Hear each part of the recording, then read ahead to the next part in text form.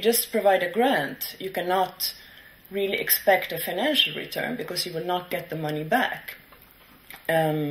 So what is going on now is that there's more and more talk about blended value and blended returns and combining financial and social returns in your investment strategy. This sort of space in the middle is where social investment is going on. It's also where venture philanthropy is happening. Venture philanthropy is actually including both grant making and social investment. So social investment is including sort of other financing instruments apart from pure grants, where you can also expect a financial return. So for example, if you provide a loan, you can have an interest rate on that loan, and then you get your money back when the loan is repaid, but you also get sort of a small profit from the interest rate. And obviously, if you invest in equity, you can also then sell that stake at the end of the investment. And if everything goes well, you can make a return. So there are lots of financing instruments that are appearing in that middle space.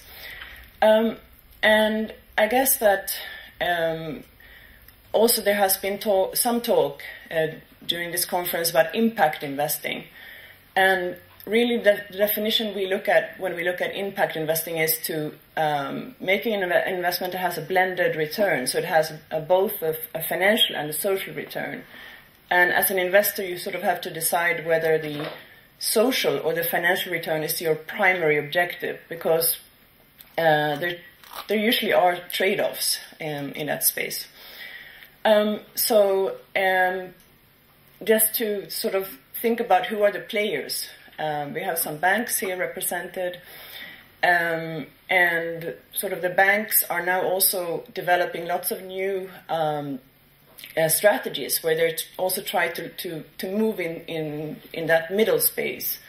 So several banks obviously have their own foundations doing grant making, but they also have advisory services, and their clients are saying that we actually want to do more than just provide grants when we have a sort of a philanthropy strategy. So we also want to move into impact investing and venture philanthropy.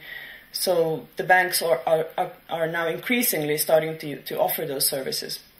And I think that our speakers will talk more about what banks are doing.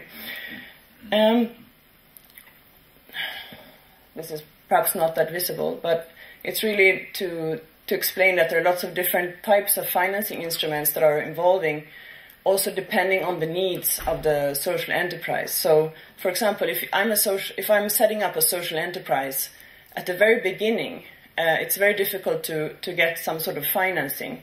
And at this stage, it might be the best option to try to find a grant. But once you have sort of evolved and you have set up your organization and you're starting to generate some revenue, then it's more likely that you can perhaps try to have some loans that you can then repay because you have revenues. So then it's really about tailoring the financing to the needs of the social enterprise. And just briefly, the definition of venture philanthropy, because in a way, we've also seen that social enterprises, they need more than just financing. They also need some sort of support, so management support, that they need some help to actually grow and become stronger organizations. So venture philanthropy, it's a methodology that works to build stronger social organizations by providing them with a mix of both financial and non-financial support. And I will just briefly introduce the organization that I'm working for. It's called European Venture Philanthropy Association, and it's really a network of social investors, philanthropists that are sort of moving in that middle space that I've been talking about. It now has around 140 members in 20 countries in Europe. And the work we do is really to promote venture philanthropy, but also to help our members in their practices. So we do our own research, we organize workshops and conferences, and we think that it's really a network where our members can learn from each other as well. I think my time is up, so I will I will move on to the speakers of the session.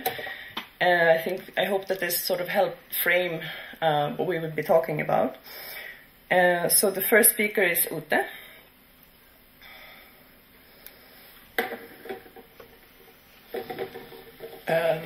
It's very kind. We've actually decided, due to time reasons, that we flip the order a bit around. So we let Olivier go first. Jason, could we? Yeah.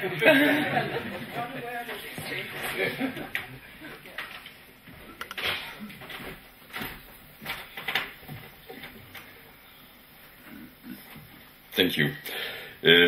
By the way, I'm very curious to know what is Europe's largest ethical bank, but you I'll hear it later. You can maybe... Okay, thank you. A quick word about Triodos Bank for the ones who wouldn't know the bank. It has been created 13 years ago in the Netherlands and set up from the origin as a bank that was intended to finance solely social projects, cultural projects and environmental projects. And it was meant also to give to savers and investors an instrument in order to invest in a responsible way and to know where their money would be used for. At the same time, or during the same time frame, Triodos Bank developed a series of other investment products, amongst which the green funds in the Netherlands that were meant to finance the organic agriculture, sustainable real estate funds, ethical investment funds, and microcredit funds, as well as renewable energy funds. Over the 30 years, Triodos Bank got subsidiaries in Belgium, UK, Spain, and recently Germany. What is very specific to Triodos Bank is that it never decided to open its branches in these different countries, but it was always due to local people who went to the Netherlands in order to ask to open branches in their country. And so the strategies of Triodos in the different countries are relatively different, even if the values of Triodos are the same across the different countries. What's the aim of Triodos? To help to develop a society that promotes quality of life, to ascertain a responsible use of money, and to develop innovative financial products in order to answer to the needs of the three sectors that I spoke about. The three main characteristics of Triodos are sustainability. We have been built and have been created 30 years ago in order to ensure the development of sustainability. Transparency, and we are, I think, the only bank in the world that is publishing all of the loans it grants on its website, and that has a real dialogue with all of its clients, whereby all clients can come and discuss with the bank each year about the strategy of the bank in the past and the future. The third element is that we do finance only real economy, and that we have refused, not 3 years ago, but 30 years ago, to ever enter into all kind of products that today have shown their real value to the banking sector. People, planet, profit. It's relatively recent, but when Triodos was created, its name itself, Triodos, means in Greek three ways, and the aim of the founding fathers of Triodos was indeed to foster these three goals: people, planet, and profit. Now, there is a big discussion going on today about the banking sector and the concept of too big to fail, and in a lot of debates I have discussions about whether or not a world without big banks is possible. Our answer to that is yes, indeed, not only is it possible, but it is necessary to avoid situations where big banks are too big to fail. And we think that a world of smaller banks is possible from the moment you create alliances and partnerships between the different banks in the world that are united by identical goals. And therefore we created the Global Alliance for Banking on Values, where we have an equal number of northern and southern banks, so microcredit banks essentially, that work together to lobby for another kind of banking and to help themselves and exchange best practices. It has been created something like 2 years ago, but it has a constant inflow of new members that are united by the fact that they strive for that they strive for the same kind of value-based banking. So, I'll go back to this. What is Triodos Bank today? 2 billion loan portfolio, financed by 3 billion savings. So we are over liquid, and we have a principle that we never want to go to the interbank financing in order to finance our loan portfolio.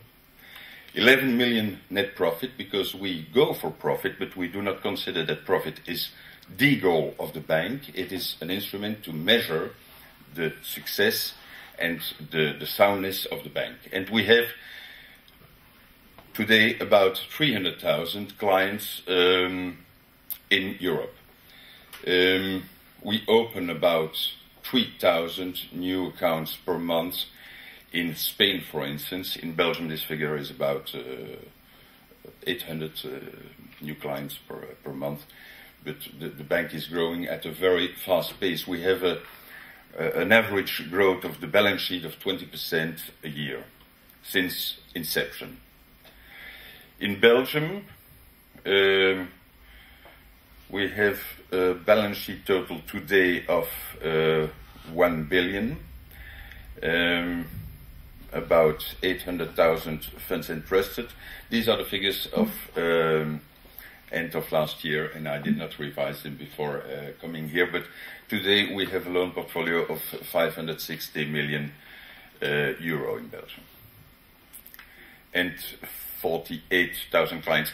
This is a graph that shows you the steep and rapid evolution of the savings and the loan portfolio in Belgium.